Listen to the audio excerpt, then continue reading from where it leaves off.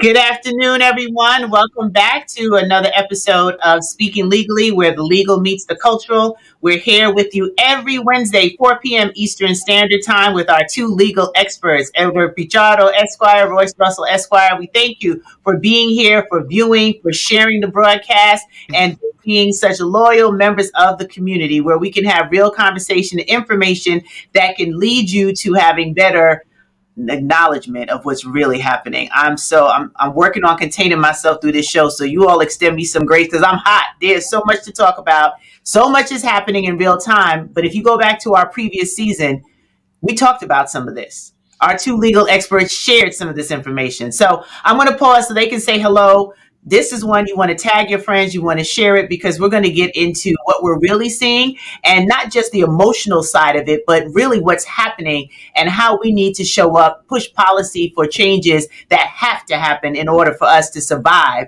this thing called life. So welcome to the show, everyone. Over to you, Attorney Edward Pichardo. Hello, everyone. Buenas tardes. Good afternoon. Welcome back to the show. I think you're going to find, as usual, the show to be very educational and fulfilling. So thank you for attending. Thank you, Senor Pichardo. And over to you, Mr. Royce Russell, Esquire. How are you? Well, once again, I'm doing fine. Welcome to all our faithful listeners and newcomers, first time but not long time listeners. Come on in and hear the word. Oftentimes people talk about legal commentators and analysts. They refer to them as talking heads. And we see that during the Chauvin trial. Sometimes these folks, they just talk and state the obvious. We do a little something different here in Speaking Legally. We're talking about the things that really, really, really matter. And what do I mean by that?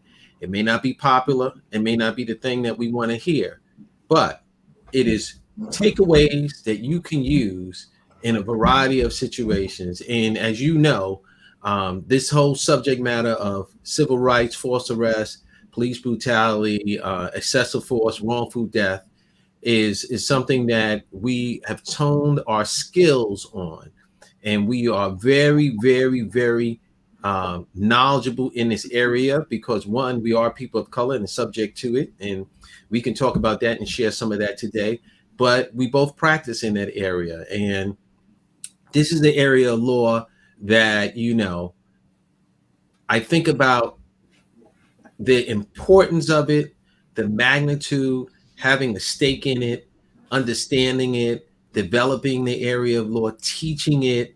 And so we want to use today as a teachable moment as we discuss tragic incidents with an S that pertain to unlawful stops or lawful stops that go what we call to the left, right? So well, glad to have you.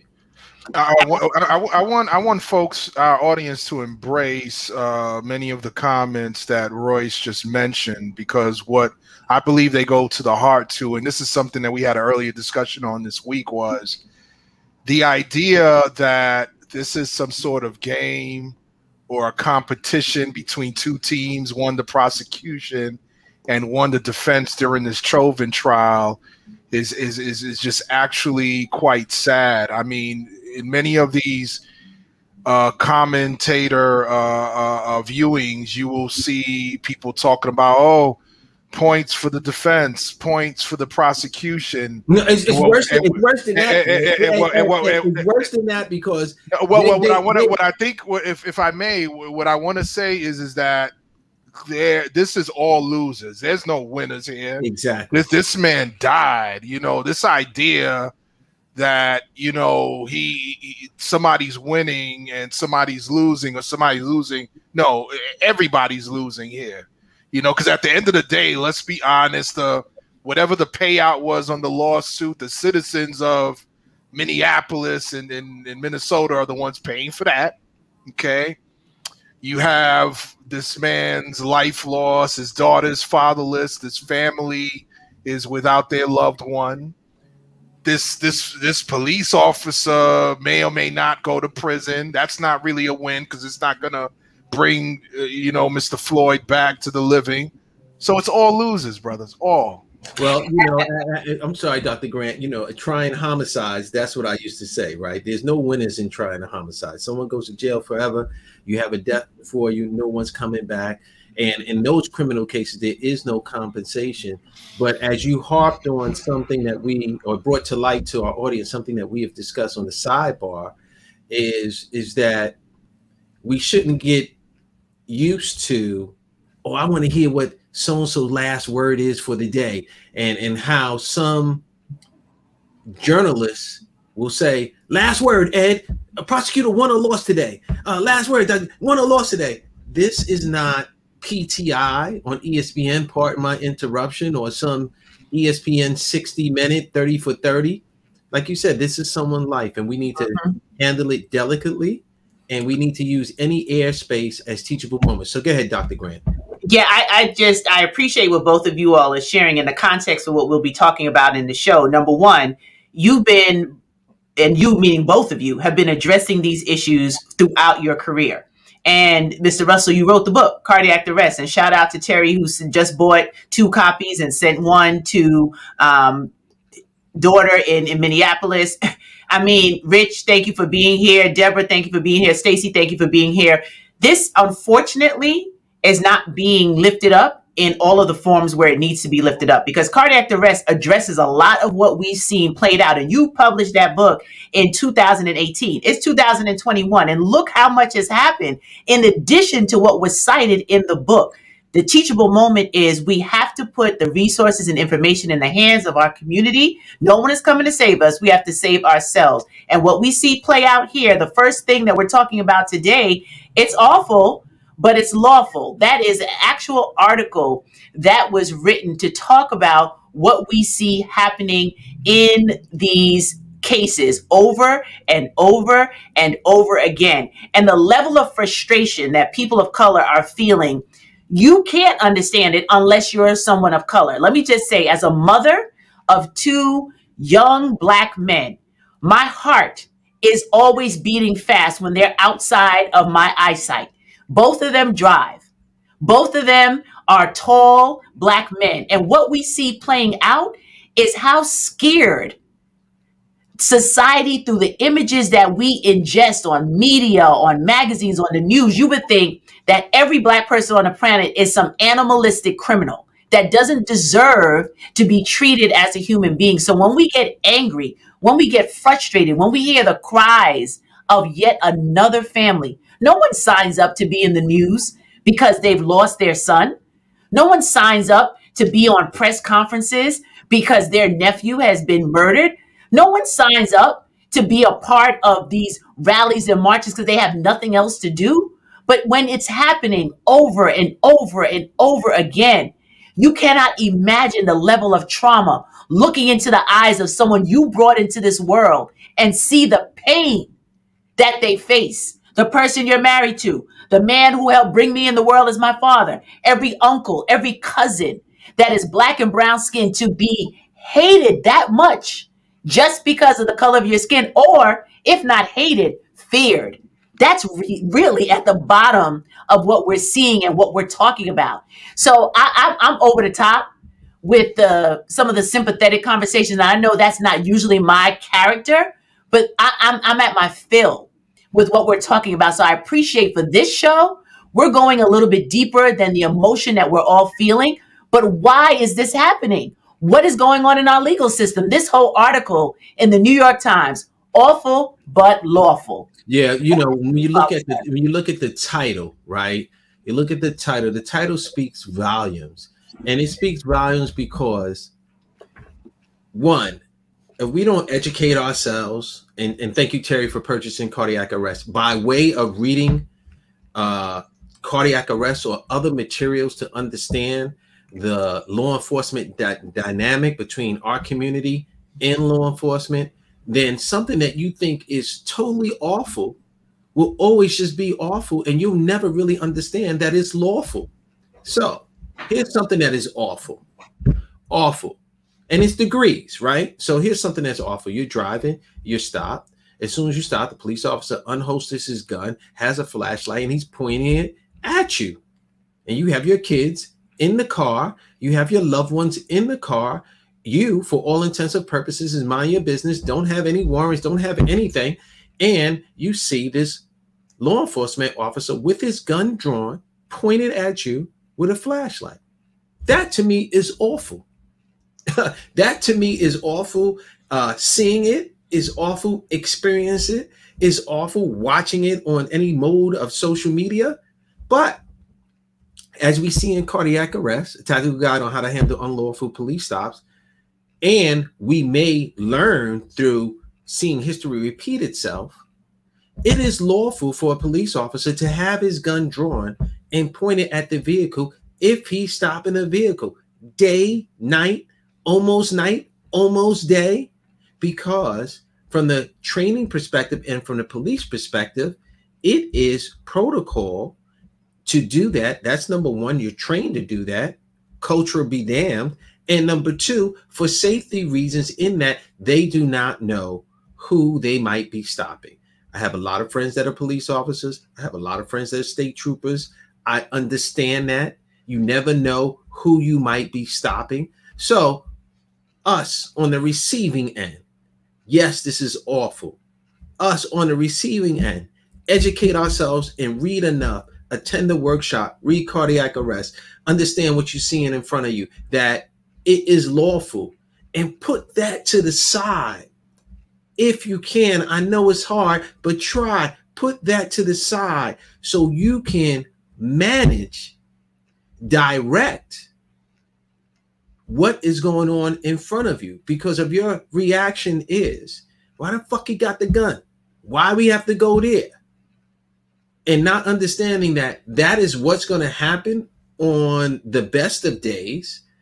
And it is protocol and it's not illegal. And you're not going to get any W's. And if you go to court, just when he pulled his gun on me, understanding that can give you some room to maybe assess in your mental space what else is going on. And as the title says, our legal system allows for the extrajudicial killing by police without real consequences. And that's the part that we're really trying to tackle and overcome, that there needs to be consequences financially, personally, and punitive by way of the Chauvin trial.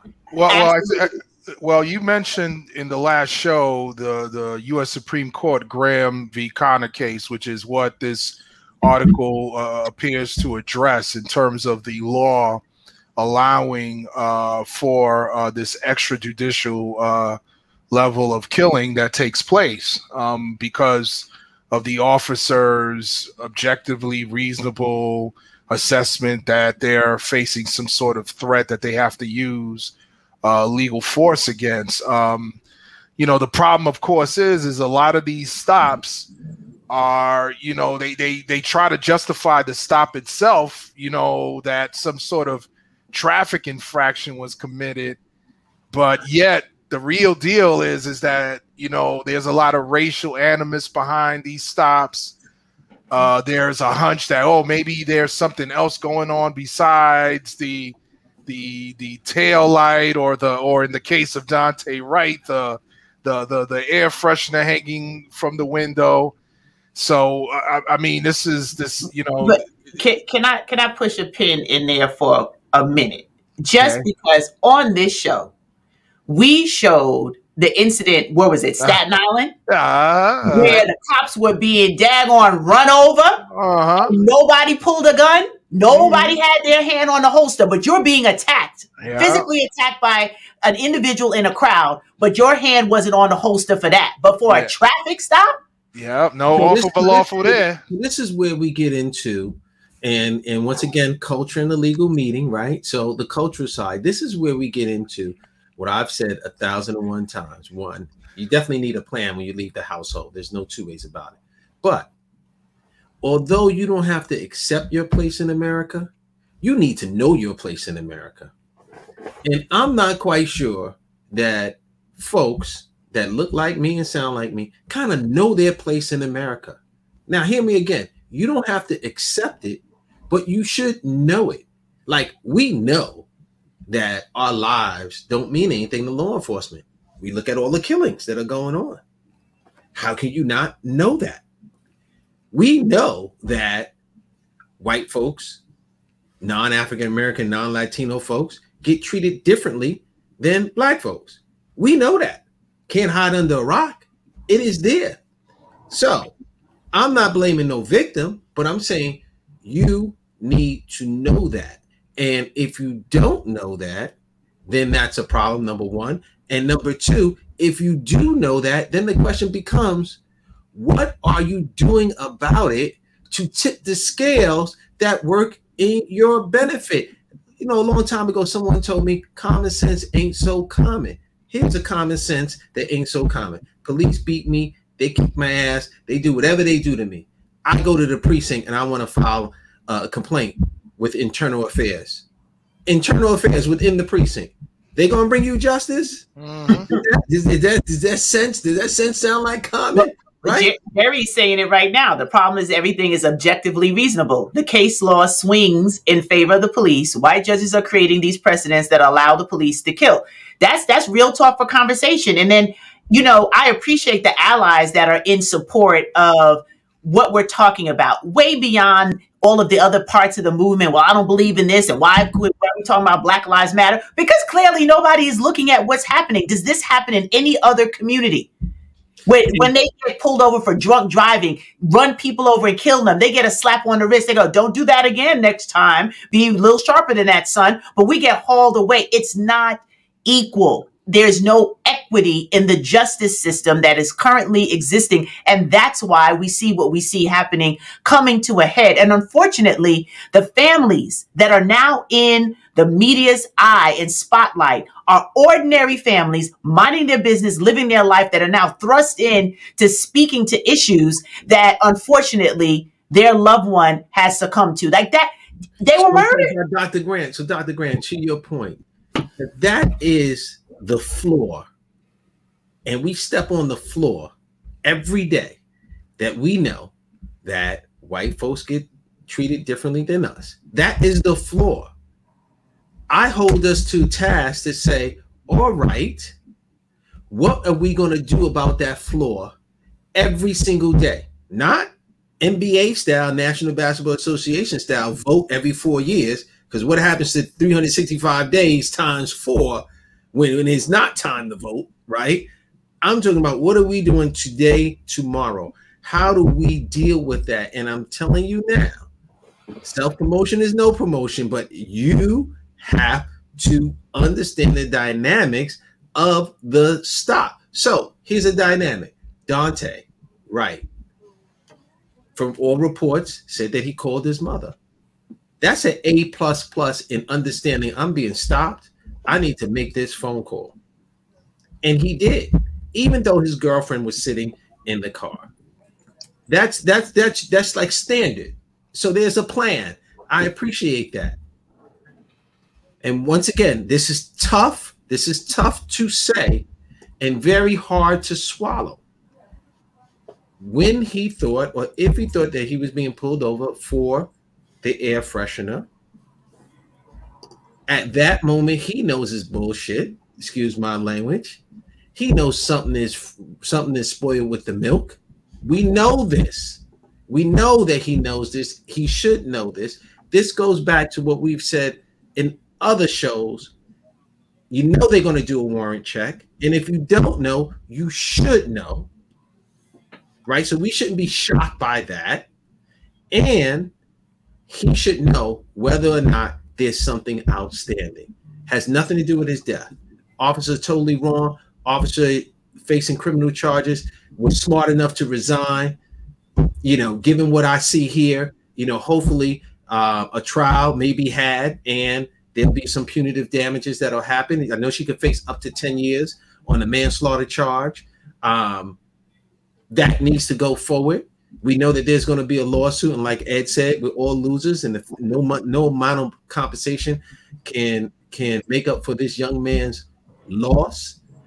When I look at what I know the facts to be based upon reports, and I hear all this, oh shit, I shot him, and I hear this taser. What rings to my head is the old, Three Card Monty, where you see the officer beating somebody and saying stop resisting, and the person ain't resisting. Taser, taser, taser. You got your gun out when your taser's on the other side of your hip. And your taser's yellow. It's not black. I mean, I don't understand if you have it's not even in front of you that you can't see what color it is. Right. And you have your gun in your dominant hand.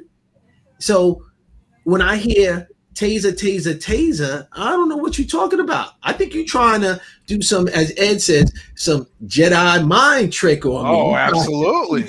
You're trying to do the, And she's not a rookie. She's not a rookie. And not a rookie. Oh, you know what's interesting? I think I read she was the president of the union at one time. Without a question. Without a question. And it's so unfortunate. But can we just pause here for a minute? Yeah, it's a traffic stop. He wasn't armed. That is correct. He resisted, but he wasn't armed. So whatever went down at that point, as officers, all of them that were there, you mean to tell me that was the only way that could have been handled? That's what training says to handle for a suspected traffic stop? Here's one more point to your point, right? This always cracks me up. Lucky I am dark-skinned and of African descent, because some of the statements that our politicians make here in New York definitely crack me up, and you would see my skin crack if I was another color. You got de Blasio. He want to call out what happens in Minnesota. Really, de Blasio? When you got Kowalski Trawick, who was shot in his home by 2 police officers, and the only thing the police officers had to do was to close the door, and he was in his house cooking, and you won't weigh in the termination of either of those officers, but you're going to comment as to what took place in Minnesota. This case is so analogous to Kowalski Trawick, where that officer, in the case that I'm talking about, Trawick matter, had his gun in one hand and a taser in another. We know that's not training, to have both weapons in individual hands and have them out as if you do something. We know it's not training when your fellow more experienced officer says, put the taser away. We're not tasing anybody. And we make the analogy to this case here, the brother Wright, the officer that was doing the talking to brother Wright. He didn't have his gun out. He wasn't reaching for his weapon. He was handcuffed, and he had a situation even when he went inside the car. He wasn't ready to shoot first and ask questions later. So why are you coming on the outside? Why are you putting your nickel in this quarter and firing? But she was training. So then what are you training? What are you training? So you're training him how to shoot black men to death. That's what you do. Well, to that point, I don't know if TV mimics life or life mimics TV, but I'll give a quick shout out to Queen Sugar. One of the episodes, the white officer said to his black girlfriend that when he was a rookie, he participated in the stop where they beat some brothers down. And that officer said, and I know TV is not making this up. I know that this is just not coming out of some creative mind, because I know that I've worked with folks when I was a prosecutor who were consultants to Law and Order. So they go and do their research. And so in this particular scene, he says that he felt bad that they beat this kid up and they beat him down. But his superior officer, who he was working with, told him, this is what we do, and this is what we call a down payment. And what he said was the down payment. She asked him, well, what do you mean by down payment? Well, if we catch them young and we beat them down early, analogous to slavery, that when they get older, they'll have respect for a police officer, or at least fear us, because they'll remember when they were 16, 15 years old and they got their behind whipped by a law enforcement officer when they didn't do anything. So imagine what would happen when they do something. So once again, is that TV mimicking life, or is that life being reflected in TV? And you take this case in point, and you take the over policing and the aggressiveness. At the end of the day, if Dante pulled away and drove his car down the road, you had a misdemeanor charge at best and a traffic violation. And you got a guy with handcuffs on his wrist that you can catch up with later because you wrote down his license and registration. You could see him tomorrow. What's the purpose? But even talking about life mimicking TV or movies and vice versa. Queen Sugar has had me crying all season long because the writers are so good. Like, they're doing their research and they're talking about multiple issues, not just the police violence, but COVID-19 and everything that has impacted us. And what's key about what you're bringing up is the level of common practice. And I say that with a couching around it, because I too have members of my family who serve on the police force, who are law enforcement, and who do their job every day to serve and protect. But community policing, and you speak to that in Cardiac Arrest, we've spoken about that here on the show. If you're walking through a community and everyone looks like a suspect, how do you build rapport? How do you build feeling protected when the police come into your community, and how you interact with them? And I think it's gone so far and wide that the view, the lens, the paradigm that Black people are seen in as, oh, they're going to end up in jail anyway, or they're going to do this, or they're going to do that. So there's no regard for who each person's child, who each person's family actually means to somebody else, because all Black people are in one boat. We're all monolithic. Everything is a problem. They're a problem. We're going to beat them down early so they'll get used to it by the time they get old. That show is talking about real life. It's talking about what happens. And what brings us to, and I'll let you come in, Attorney Pichardo, what it brings us to is what we see played out right here with this officer putting our hand on the gun, because that's what happened when there were no cameras. When there was no social media, when there were no FaceTimes that people could call their parents and let them know what happened, to how many brothers and sisters have been killed in this country, and no news station carried it. Nobody knew about it except the family that suffered. But now, due to social media and all this tech that we have, it's coming to the forefront. So some people, and I honestly feel, and I'm just going to say this and close my comments for now, people, white people that I know, friends, individuals, some of them really were living in a cloud because they don't see the reality. They've never seen a George Floyd incident. They've never seen Mr. Wright. They've never seen Trevonsky, was it Trevesky? Treywick. I'm so angry right now. I can't even speak anymore. But they've never seen that. They've never seen what we're about to show with the lieutenant being pulled over. It's not new, America. This has been happening. But now it's getting more press and it's getting more attention. So they're like, oh my God, the police do that? Like, oh my, really? Like, what do you mean about that? Not only that, Dr. Grant, there's something to be said for gentrification. You know, gentrification, as my good brother Pichardo walks down, you know, down in Harlem or around Harlem, he see folks that are not normally in that neighborhood now living in that neighborhood.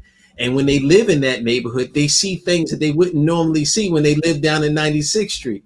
And so not only through social media, through their own eyes in real time, they are shocked and astonished. But one of the things we will realize is this, or at least I realized, and a matter of fact, I saw some folks writing some comments, but take this to heart. We can't wear bifocals, y'all. We can't wear bifocals. We can't be that bad, and our seeing can't be that bad. And what do I mean by that? We can't wear bifocals. We can't complain about police and what they do to us. And then when they're on trial, we want to give them the benefit of the doubt. We have a hard time convicting. All of a sudden, all this, you know, Salvation and Deliverance Church comes out of us because we can't accept the fact that this is how it goes down. Or we want to say, nah, a police officer wouldn't do that. She yelled, taser, taser.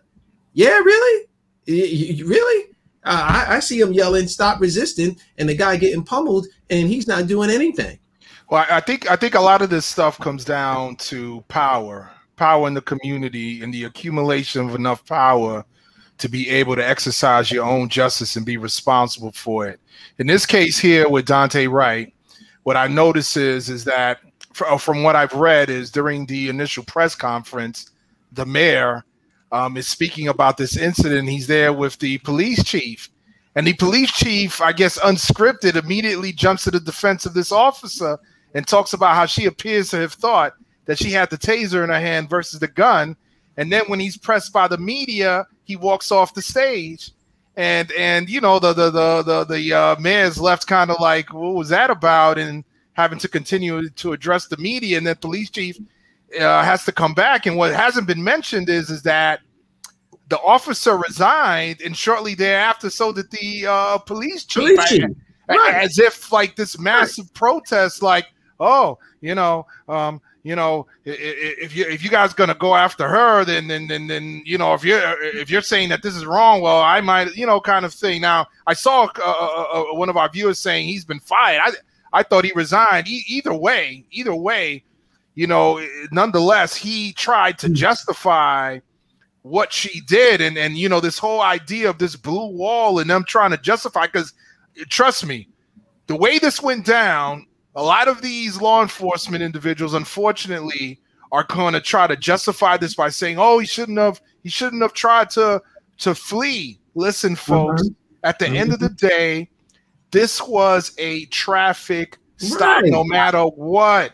And no matter what. If he tried to flee, like you said, is not the point, because you don't know what you're doing when you're scared. We don't know what other touches he's had with the criminal justice system, and he just panicked. Who knows what type of traumatic experience he might have had when he was in custody? I mean, and like Roy said earlier, this is an individual that you had ample opportunity to later apprehend, take into the custody if need be, and deal with it in a more reasonable fashion, not to execute him right off the spot for this. Not to kill him. And I think this continues to go back. I think one of the conversations here is, should law enforcement be doing these traffic stops? But before we get to the traffic stop, let's address the warrant, because the warrant keeps coming up. I see, Stacey, you had a comment that he had a warrant. So what? He had a warrant. He had a warrant. And there are a lot of times we have warrants, something that we talked about previously on the show, that you get warrants for stupid things, and for lack of a better explanation, and you don't address it, so it's out there on you. It doesn't mean that you've done some high crime, that you've killed people, or that you've some egregious act. It means that you have a warrant because you haven't addressed and done your due diligence with showing up in court. Not only that, when you do the search for the warrant, it will tell you what the warrant is for. If he had a warrant for a misdemeanor, that's a year or less in jail, right? It'll tell you if it's domestic violence. And it's my understanding he had a warrant because he failed to pay fines. He had a fine. Either it doesn't justify what took place. If I may, this warrant could have been for a much more severe offense. But the bottom line is, the definition of a warrant is a summons or an order to appear that was violated, and so your appearance before a magistrate for a judge is required. That is the very beginning of due process. This individual has not been convicted of anything, has not been found guilty of anything, and even if the warrant is, say, for parole violation or whatever, that would have meant that at some point the court decided to sentence him but allow him to be free. In any case, in any case, he is not someone that is deserving of a punishment of death, which is what this ended up resulting in at the end of the day. Okay, however it is that you try to slice it in terms of a warrant. A warrant is a warrant is a warrant. And to your point, warrant doesn't equal violence. Warrant doesn't equal escapee. Warrant means what it means as you defined it. Warrant, you failed to do something. Whether that failure was intentional or by accident, it is only a failure to do something. That does not make you a bad person. And not only that, it wasn't that he was attacking these officers. Okay, let's keep that in mind too.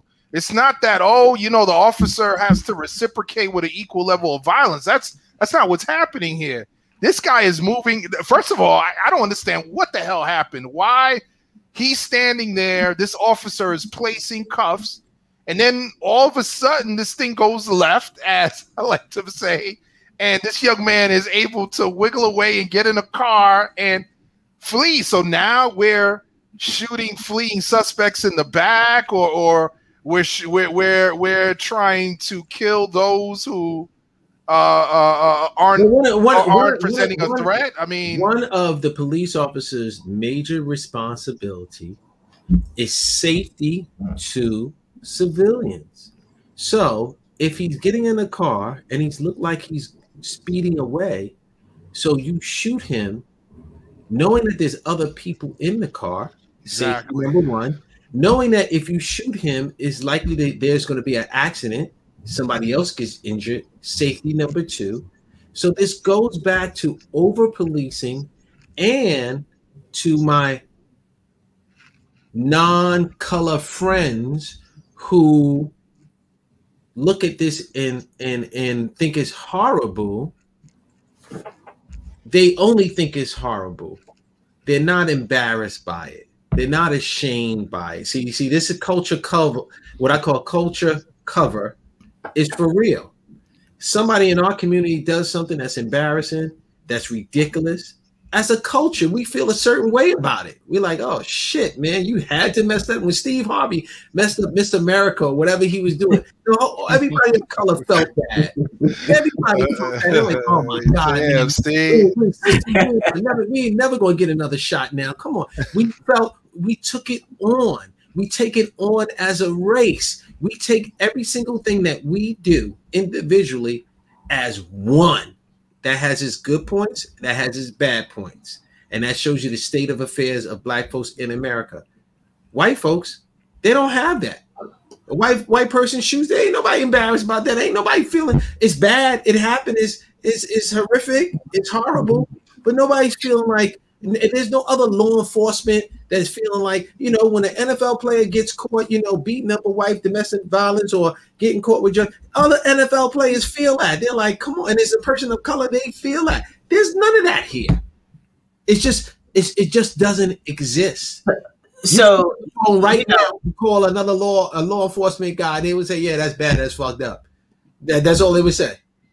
That's it. And it's so much, and of course our show is limited. I definitely want to just circle back on getting your input on the police pretext traffic stops, saying that needs to end. Will that change things? I think one of our viewers, and shout out to everyone that's here. Tony Rolanda, we see you. Monica, thank you for being here. Jerry and Stacy, we appreciate all your commentary because it adds to the discussion. At the end of the day, we can't solve all the world's problems on Speaking Legally 4 p.m. every Wednesday. But what we can do is raise the consciousness of conversation. What we can do is talk about the facts and not act as if people's lives are a scoreboard, that everybody in this community is suffering. There's a loss on all angles. And how can we be educated enough so that we raise the policy issues and the change? I think Jerry was the one that said it earlier. Who's making the laws? Who is creating these standards by which we operate? Are we over-policed or are they occupying our community? Like, this is real talk. 2021 is a continuation of what we saw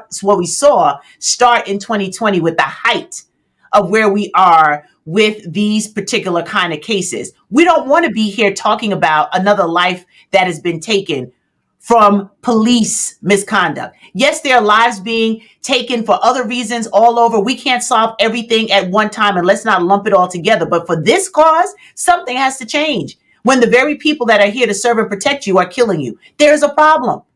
And we need to talk about it. So do we feel if there is some change in how police answer traffic stops, would that help? Was that going to make a difference? See, I want to be very careful of taglines and catchy articles in reference to what the article says as opposed to what the article is about, right? So you heard defund the police. It was a catchy tagline and folks ran with it. But what it was actually about was something more concrete, something more effective, but we couldn't get away from that, right? And so now when you hear police should do away with traffic stops, I don't believe that that's going to solve the problem, right? So you do away with traffic stops. Our communities are being over-policed. No ifs, ands, buts about it. Our community is made up of officers that are occupying and not part of the community. There is no community policing. So whether it's a traffic stop, whether it is what we call a health and wellness check, I've watched police officers in the projects come because 911 said, you know, someone is falling sick or, you know, might be a suicide, and they bang on the door as if they're trying to get somebody who robbed the bank. It is well, I think the idea here is not too far flung from that. The idea that, do you have an individual who is going to the scene to basically exercise a certain level of violence or to subdue somebody, or do you have somebody come into the scene who's trained to calm the situation down, to really truly deal with the situation for what it is, be it a mental health call? Do you have a police officer who's trained in dealing with people who suffer from mental illness and is going to be sensitive to that and is going to calm the situation down? Or are you going to have somebody coming with no training that's going to be like, get down, stay down, don't move, and shooting the person as soon as they make some furtive gesture, they refuse to just do what the officer is asking them to do? Okay, so now we get to the traffic stop, right? You have someone that is being stopped because of a violation. You got violations, you got misdemeanors, and you got felonies. Violations, ordinance violations being the lowest on the totem pole. We're talking about a fine. In some cases, yet imprisonment, but not more than 30, 90 days, maybe a year. But, I mean, come on. The reality is we're talking about basically something monetary, you know, a sort of civil penalty, if you will. Why is it now turning into something lethal now? You stopped me for a broken taillight. Now you're pulling me out of the car because you believe that there's some crime that I may or may not be committing, and now something goes wrong and you shoot me by mistake because you thought you grabbed your taser, but you really grabbed your gun. My thing is that we should at the very least engage in the conversation and explore the possibility of having someone other than regular law enforcement police enforcing the VTL. We do it with the parking violations, where we have a certain division of the police department that's in charge for giving the parking tickets. We have the TLC police that stops the cab drivers when they're committing a certain infraction. We have the sanitation police, right, that kind of give you the infractions for not having the right recyclables outside. Once again, we're talking fines, we're talking violations. Let's stay right there with that. Let's stay right there with the fact that you've outlined a couple of things, that people are not trained to handle certain situations when it deals with mental health, all the other challenges that we see. This goes to a bigger issue. What do we really fund in our communities? Where are the resources to prevent people from having touches with criminal justice? Where are the opportunities for us to really look at how we are electing people to advocate for a healthy and safe environment, no matter where you live, that you can still have some of the things that we don't see in certain communities that we see in others? Where's the equity in that? So it's a broader discussion. But what I want to jump into is the fact that we are talking about a traffic stop because something allegedly happened. And then there was discussion on, oh, he shouldn't have ran, he shouldn't have done anything. Here is a situation where it's someone who is serving this country on active duty and did not run, did not go anywhere. And I'm going to play this because this thing had me so angry. Everything that we see happening, it cuts me at the core, and every other mother that has any ounce of what it feels like to see someone that you gave birth to die unnecessarily. But this, he didn't run. Help me understand what we're seeing here. And it's not the volume isn't all the way up. Let me see if it'll play. Well, two things, Dr. Grant. And we'll never be able to help you understand what we see here. What we see here is ridiculous. But let's listen. Okay, you're being detained for obstructing justice. Violation. I do not have to get out the vehicle. You haven't even told Really? me I'm being stopped. Really? Get out of the car now. Get out of the car. your hands off me. Get out of the car. Get your hands off me. You know what? Get your hands off me. Not a problem. Hands off me. Back up I there. didn't do anything. Don't do that. Sir, get out of the car now. Hey, sir. Get out of the car now. Sir, look, I'm trying to talk. Get out. Okay, I'm trying to talk. As he tried to unlock his door, Relax. Get out. Please relax. unlock the door. You Now. This is not how you treat a vet. I'm actively serving this country, and this is how you're gonna treat Back up, me. Daniel. I didn't do Back anything. up. Whoa, hold on. Take What's going? Hold on. Mace spraying him.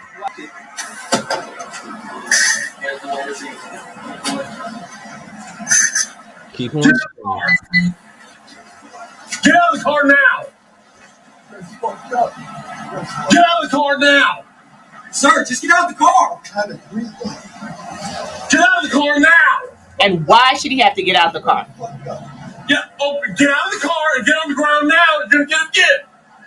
I don't do Active serving this country Take your seatbelt off and get out of the car. with his daughter Get out in of the car back seat. now. He can't even see. Listen, take off your seatbelt and get out of the car. Jerry just said he's your frat brother, Royce. You're going to do what Can you're you, told. can you pause that for a second? Is there any way that you Take can your pause that? seatbelt off and get out of the I can't. Take your All right, so pause that right there. So, getting back to educating oneself and knowing the rules of the road, right? I do not profess that there is one golden rule. If you do certain things, this would never happen to you. You have to minimize your exposure. He's done everything that he should do, but also there has to be an assessment. And I broadly say that there's 4 types of police officers: quota, prejudice, classes, and power. So you pick which one this guy is when you realize how irrational this person is at this point. He doesn't even care whether or not there's a bomb in the back or whether there's children. All he wants is to get him out of the car. He's not listening to me. That's what's on. He's challenging my authority. He's not listening to me. So get out of the car. Get out of the car. Get out of the car. Get out of the car. Get out of the car and get on the ground. Like, why am I getting on the ground now? Like how do we jump to that? Well, I didn't play that part yet because we paused it here. Yeah, keep on going. He was pulled over, and if it's the story is correct, whether they thought something with his plates or registration, that's why they pulled him over. Yeah, It wasn't because of a warrant or anything of that nature. And then when we get angry, folks wonder why. Take your seatbelt off and get out of the car. Hands are out. Don't reach in there, Daniel. Don't reach in there. My hands are out. Please. Okay, you hear the contradictory orders. Don't reach in there. This is really messed Take up. off the seatbelt. Take off the seatbelt, but his hands are up. So how's the seatbelt? Is just going to magically unbuckle itself? Well, he's also being quite prudent in that he seems to understand that if he goes and starts reaching towards his waist, he might get shot because of that. And to the abuse of authority and abuse of power. So he takes his seatbelt off.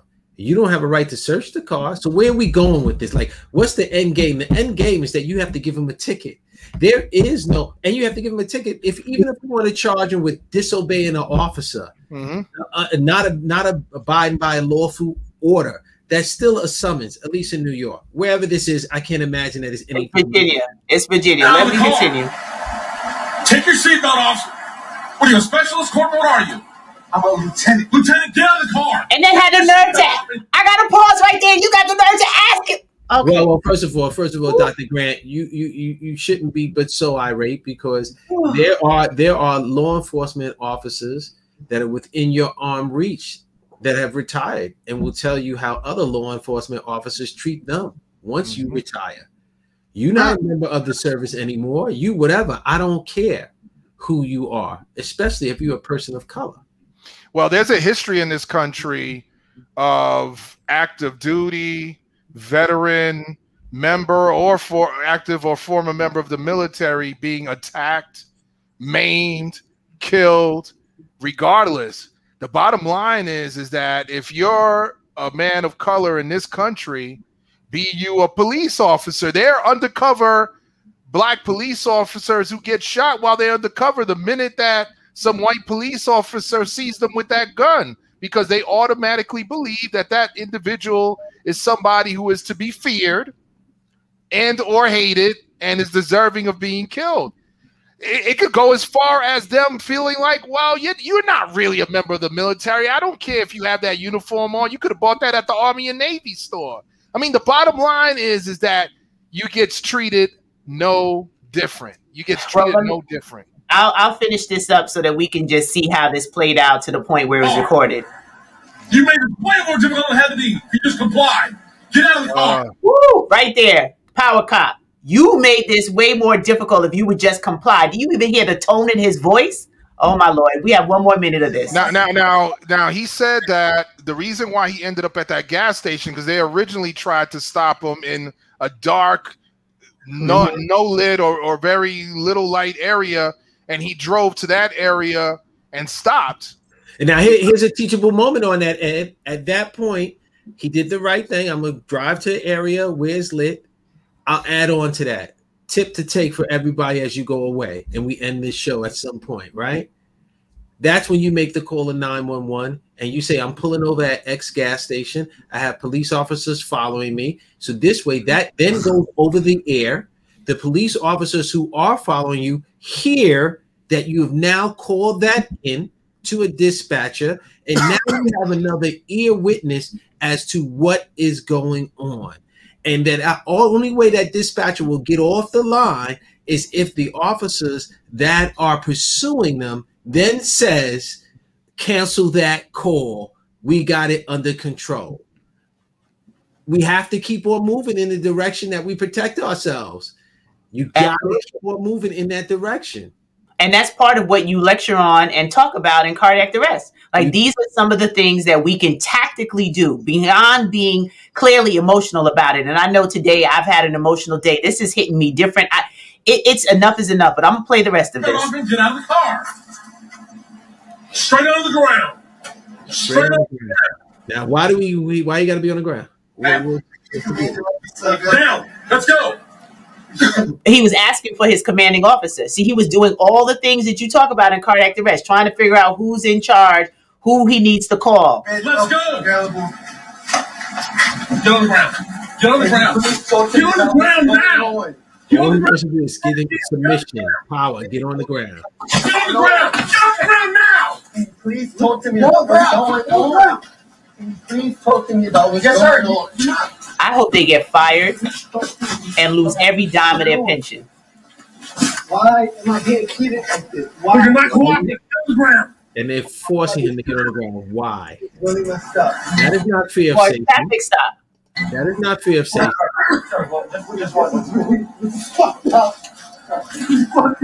Active lieutenant with his daughter in the car and petting the car. Now, please, this is where the patience level for all of us, we have different points where we just get to the boiling point and enough is enough. What we try to do here, Speaking Legally, where the cultural meets the legal, is also just share with you some of the tactical things that you can do in light of the fact that Mr. Russell says it all the time. It's not if it's going to happen, when it happens. What can you do? And there's no guarantee that things will work in one line. If you do this, then X will happen and Y. This is not an algebraic equation.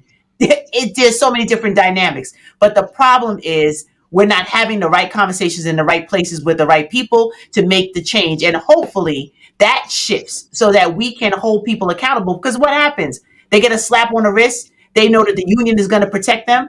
They know that they're going to still have their retirement. They're going to still have all their pension money. And, Black people will get mad for 2 days and then they'll quiet down. Or there might be a protest or a march and then that will end. So everybody should know universally, right, that if you have a license plate and you have a cover over it, plastic, you can get stopped for that.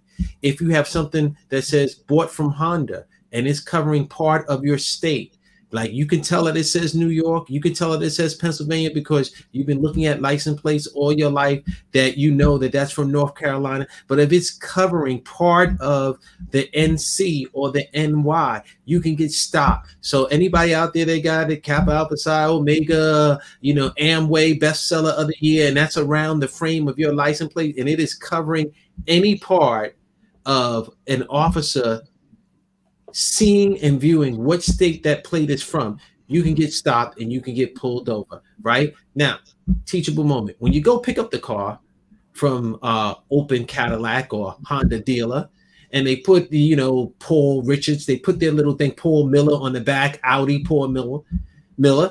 They don't ever tell you that, hey, you know what? you really need to take that off because that's marketing for them. They don't ever tell you like, hey, look, you can get stopped for that and get a fine for that. So if we do not read enough to educate ourselves enough, we will. Now look, I'm annoyed too when someone stopped me, when they used to stop me because the frame was up. I'm like, you, of all the things, that's what you're stopping me from?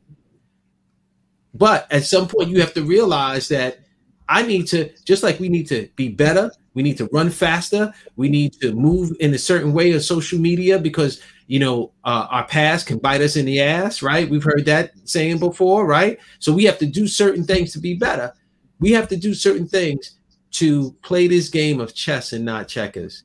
Well, one of the things that I wanted to talk about that, you know, maybe for another show we can talk a little bit more about is this whole area of these pretextual stops, that the stop isn't really for the traffic violation, it's for something else. Not a question. And how do we deal with that legally? You know, you have a U.S. Supreme Court decision that allows this to happen.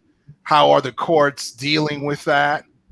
You know, in Washington, they have a standard that they use that doesn't necessarily apply what the U.S. Supreme Court states, or rather they use a standard that gets around it. And maybe we should contemplate using that here in the state of New York instead of strictly following that U.S. Supreme Court decision. I mean, Jerry Graves mentioned earlier these judges, you know, and the way they are applying the law. These judges are elected to office. Let's keep that in mind. So we have to start paying attention to who we put on the bench, as well as who the DA is who charges. And to that point, the judges being appointed and Jerry Graves' comment, and you can continue, we can extrapolate this and make this analogous to any employment matter. Yeah. You know what it's like to bring a case of discrimination, a pattern in practice is built against you. This is not new. It's built against you. It's for the institution. Yeah. Recognize it, and now we have to plan to deal with it. I'm sorry to cut you off. Go ahead, brother. No, listen, man, it's real. That's why I mentioned a little earlier. It's an all-around power dynamic. The people in power who are making the decisions, who are not only passing the law, but interpreting the laws. You know, you have legislators who pass the laws. You have the judges who interpret them. You got lower court judges. You got upper court appellate and the highest court in the land on the Supreme Court. Those judges are appointed by the president. We just had a monster who appointed several judges to the Court of Appeals that we're going to be dealing with that for you know, the remainder of our lives, certainly, and for a good part of the lives of our children, you know, and the decisions that are going to be coming down from those people. And that's why it's important that we look at what is the progressive and others are saying is that maybe there needs to be a term limitation on Supreme Court justice. Maybe there needs to be an age limitation. Maybe you can't be on the Supreme Court until you're 99 years old. Maybe at the age 85 or 90, you got to go.